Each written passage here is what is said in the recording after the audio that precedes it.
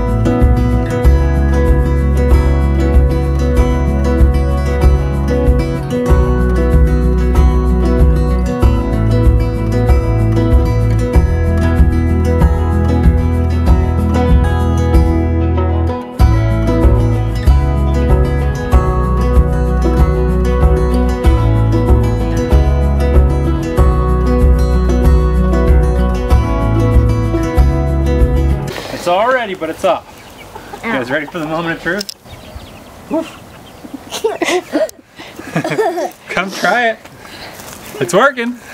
What? I'm scared. It's uncomfortable. I don't like it. You got such a... You don't feel that little?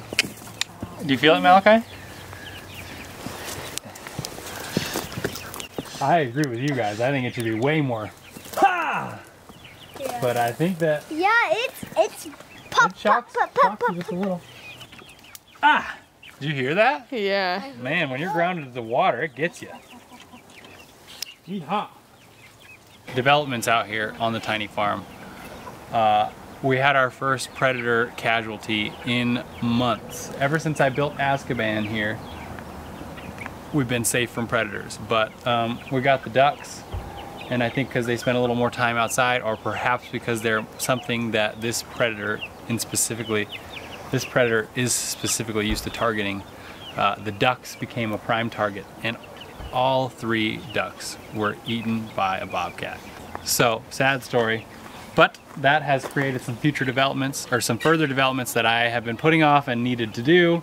I'm so sorry, ducks, that it cost you your lives for me to do this. But now I set up a hot wire. Hopefully that will keep this bobcat out.